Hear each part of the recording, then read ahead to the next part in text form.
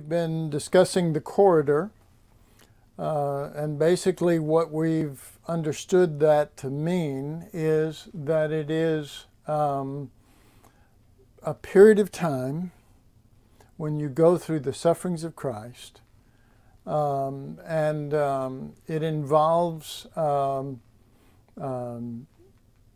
evildoers or an evildoer, but usually it's bigger than one, or two. It's usually a huge thing, and that we just named it the corridor.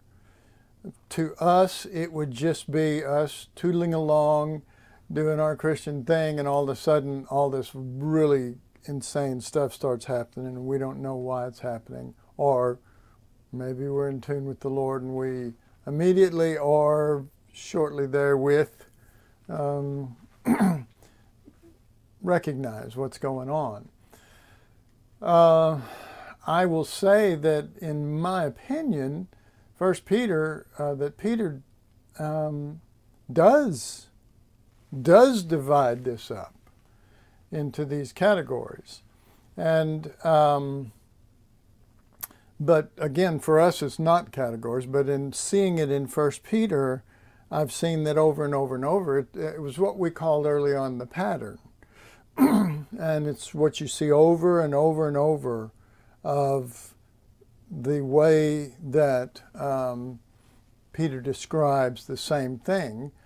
And then he, throughout the book, because he's repeating, he will use different examples. So to us, it doesn't sound the same when you're reading the book of First Peter. You say, oh, he's talking about this.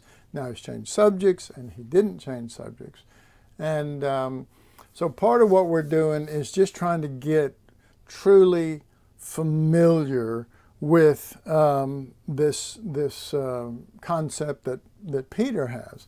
And with that, I just want to remind you that, you know, pretty much reading Peter's writings with Paul's mind, you're not going to understand it. And if you continue to apply the things that the way that Paul teaches, and particularly his definitions of certain words, Peter will take those same words, but he'll have his own definition. And probably shortly here, we will start really going through those definitions even harder, so we can see that. And the Lord's given me a bit of a plan to be able to help us to sense that and see that and feel that in the Lord. So y'all be in prayer for me, but be in prayer for us, and that the Holy Spirit would be able to grant a seeing that we have to have, or we're really not going to understand First Peter. So we've, this thing's in my way, so I can't see where I'm at on the board, but I'm going to just point over here. And you know that we talked about the girl and the guy. It's not necessarily a guy-girl thing or whatever, but see, it's actually better if I stand over here, and that way I can point it out. Okay, sorry, we're continually working up new ways of trying to help you be able to get this. But this is, we've sort of discussed this, but I want to go through the individual parts of the corridor today. And we talked quite a bit about this beginning part, but really that beginning part actually starts happening as you step into the corridor, or as you are first aware that there's some wild things going on or some bad things going on pertaining to you, and you want to you need to begin the process there at that point, stepping into it.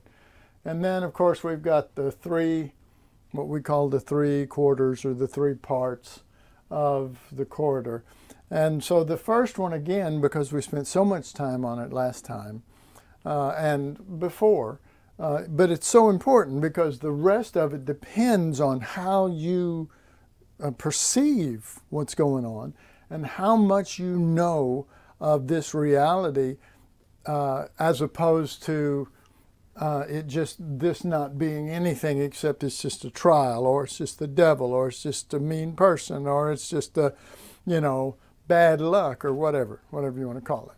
Okay, so we're going to talk about part one here, this little blue box. And so in part one, the trial has begun. Okay, the trial has begun. All right, and part one we talked about this, and that it will be discerned in one of two ways. So we talked about this last time, but I have to repeat it because I'm going to give you two new options that we haven't talked about. Okay, so it's discerned in one of two ways, as an attack or as the sufferings of Christ. Okay, part one is handled in one of two ways, as depicted by the chart that we've used with the girl and the guy. The girl's response: she knows what it's about and passes through the whole thing with the Lord. Now, that's great, but usually that doesn't happen your first or second time around, or several. And then with the guy's response, he misses the point and reacts back against the evildoer, becoming one himself. Okay? Meaning railing for railing, accusation for accusation, all of this. Just getting into, it's like, I am not going to stand by and let them, say that or do that or whatever when they're worse than I am, as if them being worse than you means that you should stand up for your rights. Jesus, they were all worse than him, and he still bore that. All right, so so now I want to talk about the two options, the two other options once you enter into the blue box, once you enter to part one of the corridor. And that is that, and so we're referring only to the guy, because the girl, remember, at the beginning knew what it was and she just passed through it and she was with the Lord. Okay. The guy, we need to discuss several things, ways that he could handle this. All right. Number one, he initially sees it as an attack. Now remember, when I first showed you these two, I just said he just sees it as attack, period, and misses the point. But this is different. He initially sees it as an attack, but eventually catches on. In other words, he's in it. He's in the box here. He's going through the process. But all of a sudden he begins to realize this is not just that. This is not just an enemy or an attack or a trial that we're going through or something like that. This is the sufferings of Christ. So he initially sees it as an attack, but he eventually catches on. As such, he, like the girl, passes through the rest of it in the Lord. All right? So now, the second option is, and this second option, now remember, we're only going to be talking about this part one here in the blue box. We're not talking about having gotten to the red box yet. So the second option is he realizes that it is the sufferings of Christ. He gets into the trial, but then he starts having doubts, and he starts having fears, and eventually gives in to the pressure. So we need to understand that that the sufferings of Christ that Jesus went through, if you use that as an example, if you understand all the trial and all of the, most people are just, they are aware of what he experienced on the cross.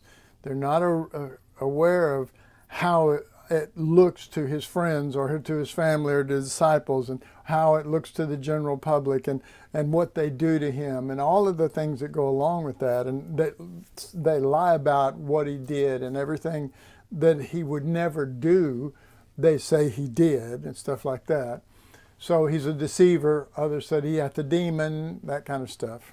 And so imagine just a little bit of that. And so you get in the middle of that, and there's a struggle.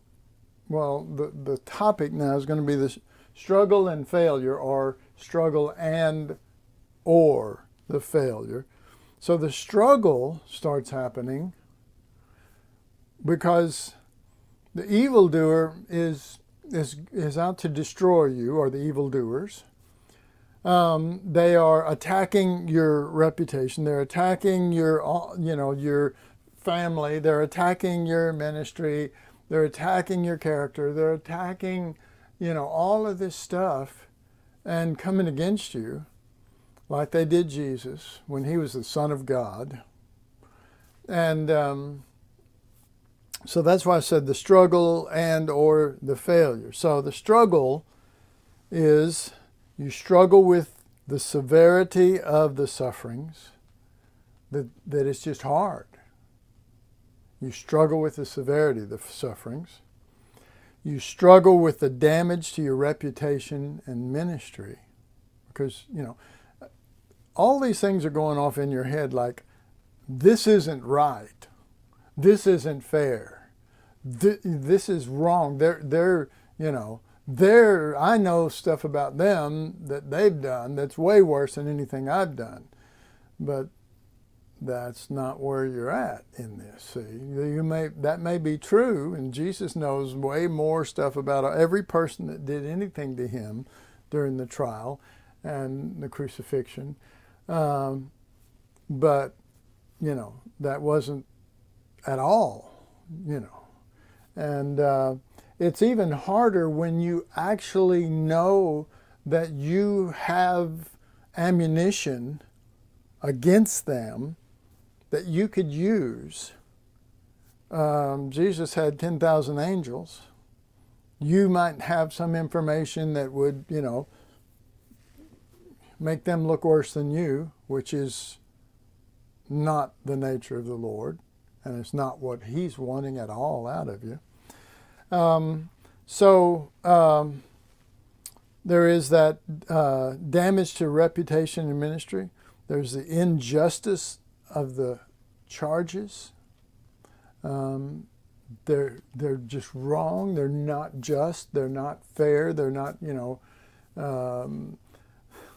they don't get it in the mouth of 2 or 3 witnesses. They just are able to, the evildoers are just able to get away with murder, if you will, unabated, because you won't justify yourself. You won't become an evildoer yourself. You refuse that. You want to be with the Lamb, and you want to be with him in his sufferings, knowing that you're feeling the same things that he feels.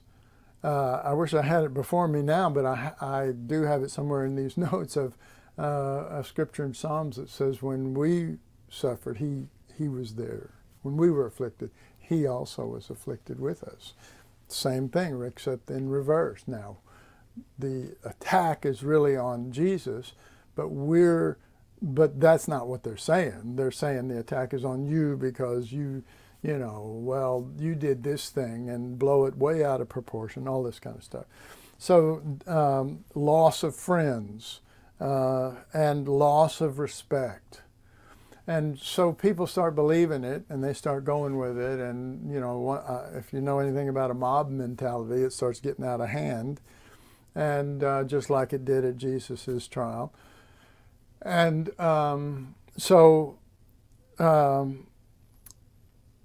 they get so many people that are either distorted in their thing, or maybe there have been people that were jealous, and so they side with this person. And then it just looks like the whole world is against you, and they don't want to step in there on your side. And besides, they'll hear something that they think, well, that's true about them.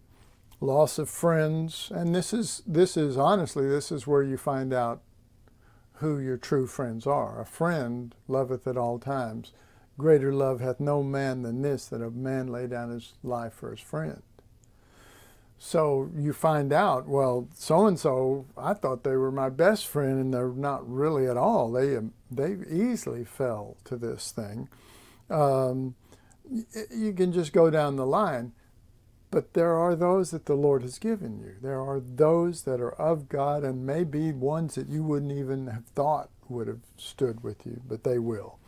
But the trial will be so much that you will think, at least in your mind, that nobody is standing with me.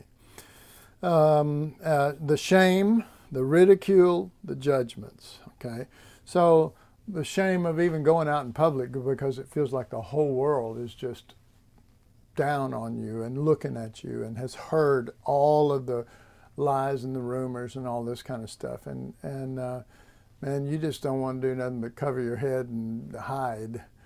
So those are just a few examples in relationship to you going, a few examples, for God's sake, what is this?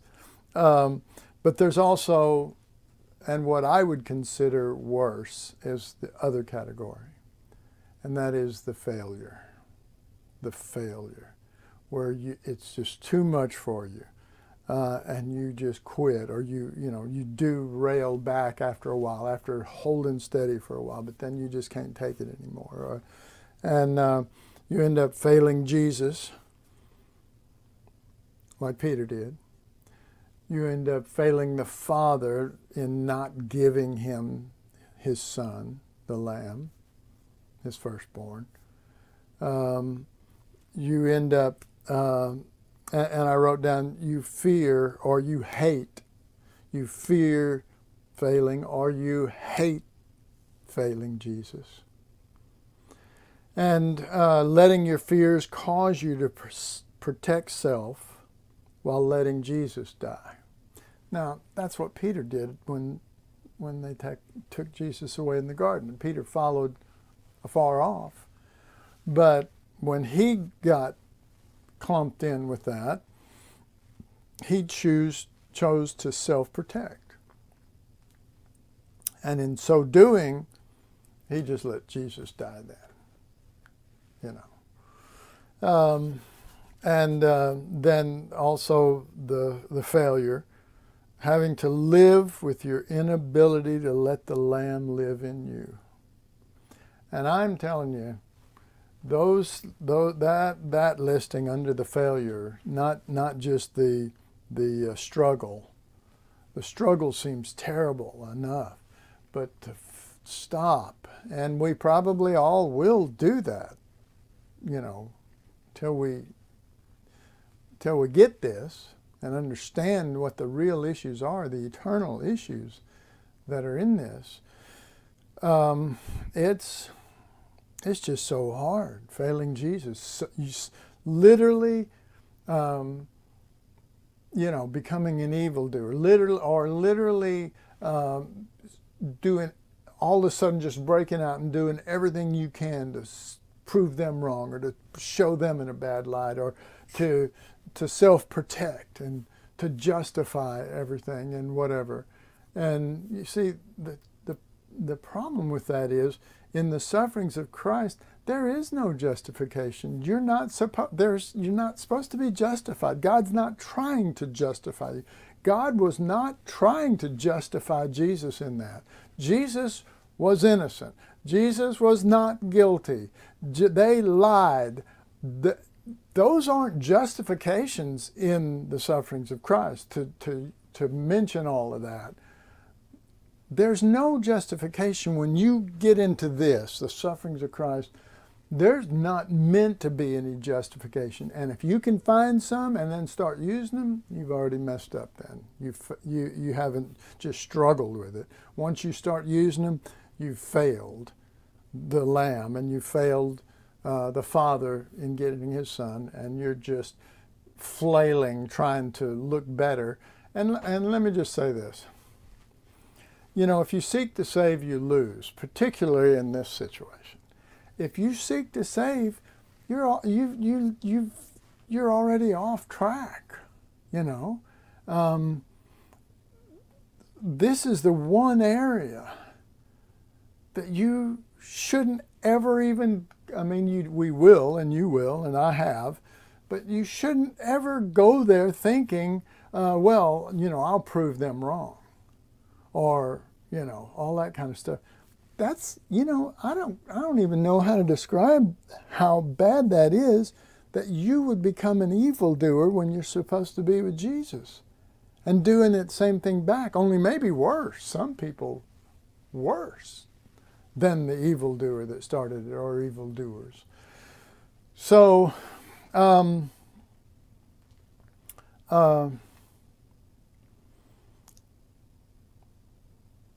having to live with your inability to let the Lamb live in you. And that's something you have to live with every day, every month, every year, the rest of your Christian life. Having to live with the inability of to let the Lamb live in you in those situations. And that's fellowship of his sufferings, the fellowship of his sufferings that Paul talks about. Well, that one is right. That one is equal to what Peter's talking about. The fellowship of his sufferings is to be with him in the spirit in which he did it. See, Jesus didn't go through all of that and take the stripes and take the lies and take the slaps, the insults, all of this stuff. He didn't take all of that so that when we, quote unquote, get to heaven, we'll all sit around the throne and he'll say, you know, it wasn't right what they did to me. You know, I want to tell you, a lot of people don't know this. You can hear Jesus saying this. A lot of people don't, the Lamb on the throne, slaughtered Lamb. A lot of people don't know this, but that one guy that slapped me, you know what his life was like and everything? You know, he's not going to sit there and go through that. He didn't, when he rose from the dead, he didn't look them all up and say, see, you're wrong. He didn't do all that. He's not going to do all that, because this area, we should be free of having to be right and look good and, you know, have everybody still like us. You want the Father to like you. You want Jesus to like you. And you mean it. And that's what it's about, being with him in that. All right. So,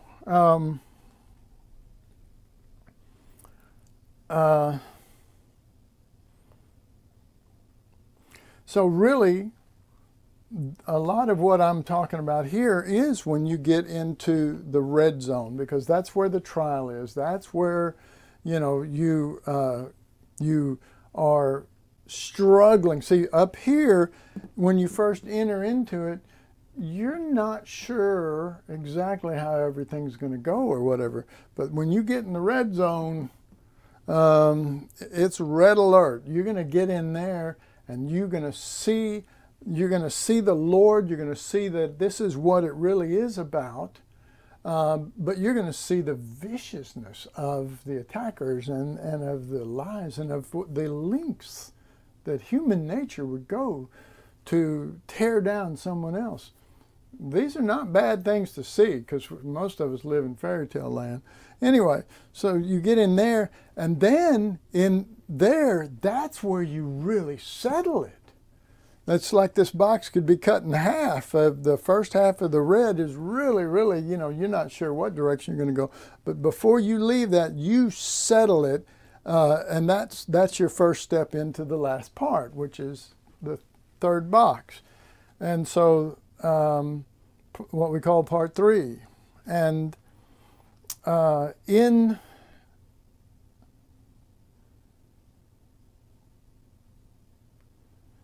part 3, there's several things that are really important, that are identifiers that you are actually have made it to part 3. Okay.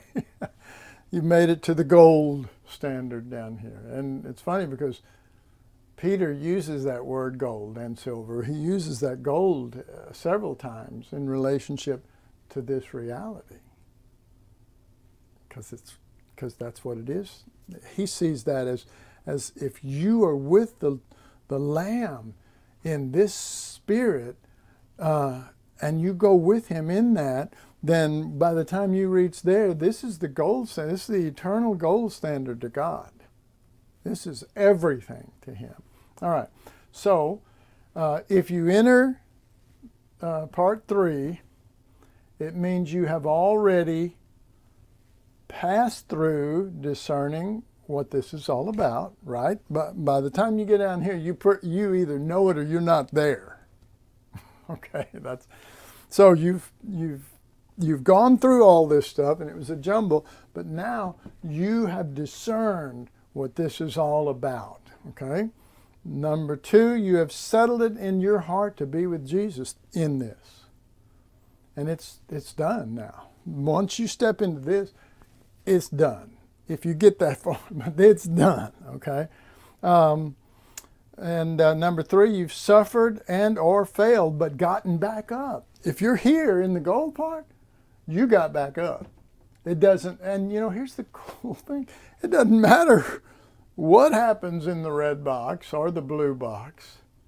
If you have stumbled your way through, but finally get it right, and you enter into the gold, and you've entered into the third phase of this, then you've settled it in your heart about Jesus, and you have failed maybe, and how did I write it? You've suffered and or failed, but you've gotten back up, and you're going to be with Him. You're going to be with Him, and it's just settled in you, and all of the other things, are removed. I wrote number 4, resolve that the Father's glory and the Son's glory are what you want. Okay? So remember now, in truth, when you get ready to enter into this thing, the 2 big things that Peter writes about is that there would be, I'll put it in these words, future glory. Future glory. Well, the future is now when you get to this third stage. You entered this so that it wouldn't be your future glory. It would be that the Father got the Son and is glorified by His Son in you, and you're with Him in that all up to this point and steady in it.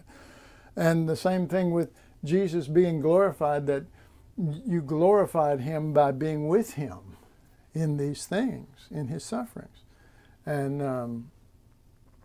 you think about it, that Paul talked about, oh, that I may know Him. He didn't say, oh, I want to know His miracles, or oh, I want to know, what the future is going to be with Him, or oh, I want to know what heaven's going to be like, or any of that kind of stupid stuff. It was to know Him in the power of His resurrection, the fellowship of His sufferings, being made conformable to His death. That's the area he wanted to know the Lord. Well, the fellowship of His sufferings is a real thing. All right. And then also that you've come to that certain peace, joy, and contentment that comes from that place in here, in this third stage. You can read it in Peter. Sometimes it's a little scary because the way he describes it, it is so that you're, so happy. You're so full of joy. And it says, and the glory rests on you. When you read those scriptures, and that's one of the things that would be fun to do, and I hope I remember to do it, but to take different scriptures and read it to you, and then see if you can decide which box that would probably be the most preeminent thing in. And it should be, once we catch hold of this, it should be fairly easy to do. Okay, and then number 6, that you can bless your enemies while gladly bearing their burdens. All right, so there's more there than just what I said. I have, and I've known people that can sort of try to make their way through this, but when they get down to the end, it's not the gold standard. They still hold, they still have regrets, but they still hold things against people. They still, there is no glory that rests on them. There is no joy of being with Jesus or bearing that for them. They're glad the trial's over, but they never forget what old so-and-so did to them. And they hold it like a little tiny monster inside of them, but they pet it. It's their pet. It's their pet monster, you know. And they cuddle it and everything. Well, they shouldn't have been so mean to us, you know, or all this kind of stuff. I'm sorry, you don't understand the sufferings of Christ or Peter's writings at all then, if that's where you go with that. I mean, that's really, really, really missing the mark of this area. No. Like I said, you can bless your enemies while gladly bearing their burden. One of the things that we will see, we will get into, is there are certain places in 1 Peter that show that actually the evildoers can be turned. Now, there are also places in there that they don't. Like Jesus. I mean, I don't know that Pontius Pilate or the, you know, any of the people that had a hand in Jesus's trial and crucifixion repented and more than repented, saw the Lord in it. But Peter at least lets us know that that's a possibility. That's a possibility. And he also lets us know that, well, there's a chance they won't. All right. So our goal can't be, well, I'm doing this for them. You do this for Jesus, and you do this for the Father. It cannot be, I'm doing it to get them saved. That's an automatic. If you do your part right, there's a better chance for them. If you don't, there's a really good chance they're not going to change at all. So you better just make sure your focus is with the Lord. You know, we preach not ourselves, Christ Jesus the Lord, ourselves, your servants, for Christ's sake. I'm doing this for Christ's sake. I'm doing this for His sake, not even mine. And you know, you don't, I don't know. I mean, there are beauties that you get out of it that you can't describe. The beauty of knowing that you were with the Lord and you did carry His Spirit and you did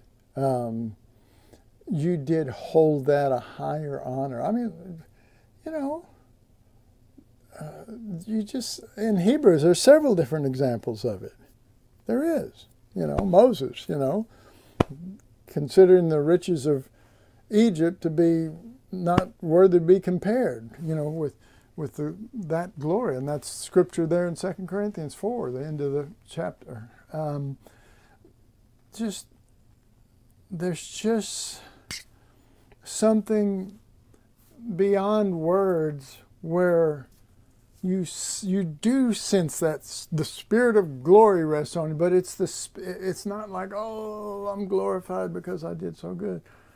It's the sense of the good pleasure of the Father and the good pleasure of the Son, and that it's almost like, I'm going to just describe it like this, not that this is the way Peter describes it at all, but it's almost like Jesus is in you, but you're with Jesus in that also, and you go through that, and in the end, when you get down here to this third phase, that you have been with the Lord in that, and it's, again, this is dumb, this is just a dumb example, but it's like Jesus comes out of you and goes over and runs into the arms of the Father, and the Father grabs the Son, and there's just joy between them. And part of the joy that they have is there's one that was with us. There's one that understands us. There's one that doesn't have to be, you know, justified or delivered or see their enemies slaughtered or any of that stuff. We got one, but they're hugging one another, instead of you. You're kind of over there going, wow, this is really good for them or something. Again, I can't describe it, but I'm telling you that what I was trying to say with, you come to a certain peace, joy, and contentment that comes from being in that place, that right place. So, I think I'm going to stop right there.